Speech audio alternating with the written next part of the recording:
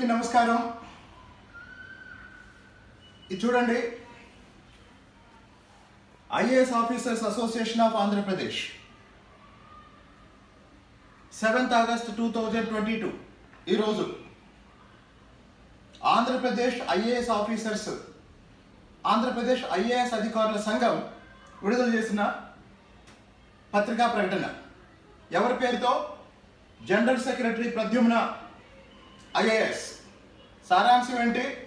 సారాంశం ఏంటంటే recently there has been a series of adverse news articles in Telugu newspaper Andhra titled Vasool Raja against a particular IAS officer whose name is not mentioned. The IAS Officers Association of AP formally stands for transparency in governance and is against corruption and understands the role of media in ensuring the above. However, in the instance case, publishing a series of adverse articles against an IAS officer which are speculative in nature. Speculative ante ఊహాజనితమైన వార్తలంట. Speculative in nature, having no proof, may not only demoralize the other officers but also erode the faith of officers, the faith of the public in the system. అంటే ఇట్లాంటి ఆధారాలు లేని వార్తలు IAS అధికారుల మీద ప్రచురిస్తే సమాజానికి, ప్రజలకి, వ్యవస్థ మీదే నమ్మకం పోతుందంట. Therefore, the general body of the IAS Officers Association of AP in its meeting held on 6th, 8th, 2022 అంటే నిన్న has unanimously resolved to condemn the above series of articles published. అంటే ఆంధ్రజ్యోతిలో వసూల్ రాజా గురించి వస్తున్న వార్తల్ని ఐఏఎస్ ఆఫీసర్ల సంఘం తీవ్రంగా ఖండిస్తుంది. It is a fact that IAS officers of Andhra Pradesh cadre have in the past and present delivered programs for betterment of people and will continue to do so in future. ఆంధ్రప్రదేశ్లో IAS అధికారులు గతంలోనూ ఇప్పుడు ప్రజల కోసం చాలా మంచి పనులు చేశారంట. మరి చాలా మంచి పనులు చేసిన వాళ్ళ గురించి పత్రికలు ఎప్పుడు ఇలా రాయవు కదా. వెధ పనులు చేసిన వాళ్ళ గురించి, అవినీతి గురించి, అక్రమాల గురించి, ఇక్కడ 100 కోట్ల అవినీతి తిమింగలాల గురించి కదా రాస్తుంది. నిజాయితీ పనుల గురించి రాయరు కదా. తర్వాత the association రీస్టేట్స్ it's commitment to probity and integrity in administration. Probity and integrity in administration. దయచేసి ఆంధ్రప్రదేశ్లో ఇలాంటి పదాలు వాడకూడదని నా విజ్ఞప్తి. Because for last 26 years I have been teaching public administration and political science for civil service aspirants. I know what is probity, what is integrity in administration.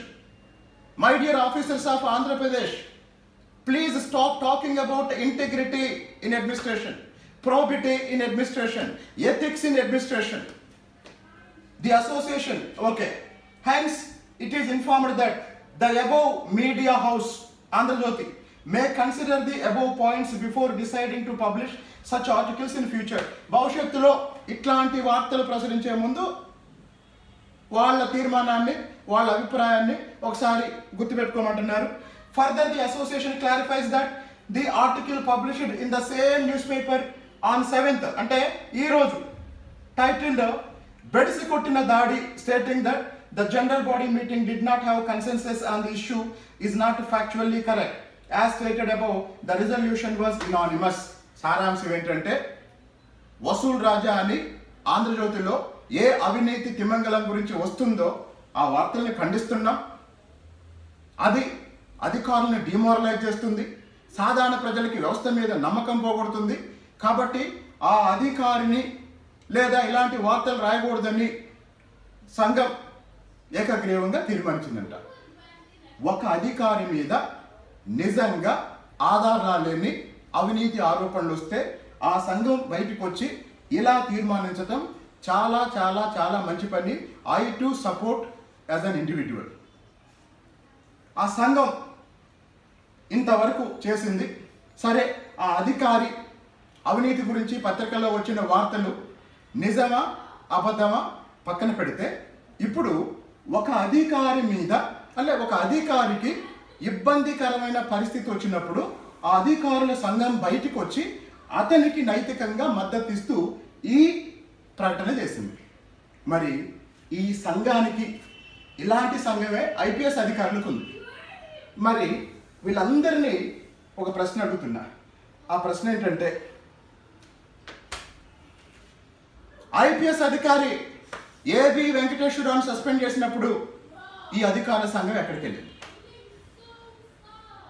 AB Venkateswararao మీద ప్రభుత్వం చేసిన ఆరోపణలో ఏమన్నా నిజం ఉందా?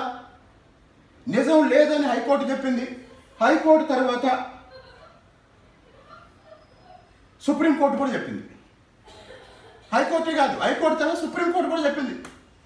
మరి సుప్రీంకోర్టు తీర్పు తర్వాత ఏబి వెంకటేశ్వరరావు ఎలాంటి తప్పు చేయలేదు అని సుప్రీంకోర్టు కూడా నిర్ధారించిన తర్వాత అతనికి మళ్ళీ ఉద్యోగం, మళ్ళీ పోస్ట్ ఇవ్వడానికి ఎన్ని రకాలుగా టార్చర్ చేశారో ప్రపంచం మొత్తం చూసింది. చివరికి ఆయన పోరాటానికి తలొగ్గి పోస్టింగ్ ఇచ్చారు. మరి ఆ పోస్టింగ్కి సంబంధించి ఆ పోస్టింగ్ ఆర్డర్స్ని చీఫ్ సెక్రటరీకి ఇవ్వటానికి సెక్రటేరియట్కి వెళ్తే ఏం జరిగిందండి? సెక్రటేరియట్కి వెళ్తే ఏబి వెంకటేశ్వరరావుకు సచివాలయంలో చేదు అనుభవం. చీఫ్ సెక్రటరీ ఎవరు ఉంటారండి? ఒక ఐఏఎస్ అధికారి, ఒక సీనియర్ ఐఏఎస్ అధికారి. ఏబి వెంకటేశ్వరరావు ఎవరండి? ఒక సీనియర్ ఐపీఎస్ అధికారి. అంటే సీనియర్ ఐఏఎస్ అధికారి అయిన చీఫ్ సెక్రటరీ కొలీగ్, ఒక సీనియర్ ఐపీఎస్ అధికారి తన ఉద్యోగానికి సంబంధించిన నియామక ఉత్తర్వు ఆయనకి ఇవ్వటానికి వెళ్తే ఆయన్ని కలవరా?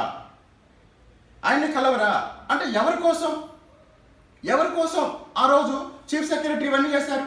మరి చీఫ్ సెక్రటరీలా ప్రవర్తించినప్పుడు ఐఏఎస్ అధికారుల సంఘం ఆ రోజు మాట్లాడిందా?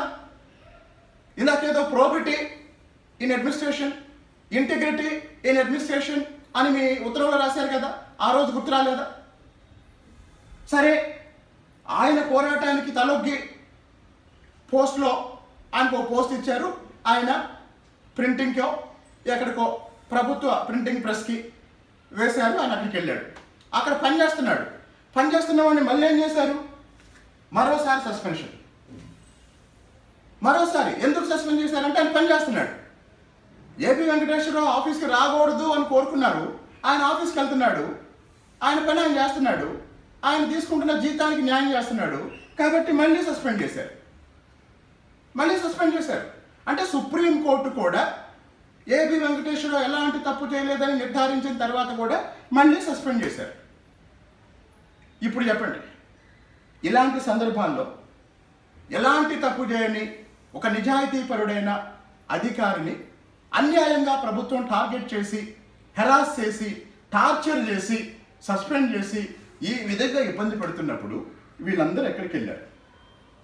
ఈ ఐఏఎస్ అధికారుల సంఘాలు, ఈ ఐపీఎస్ అధికారుల సంఘాలు ఎక్కడికి వెళ్ళారు? So I request all IAS and IPS officers of Andhra Pradesh cadre to do your duty according to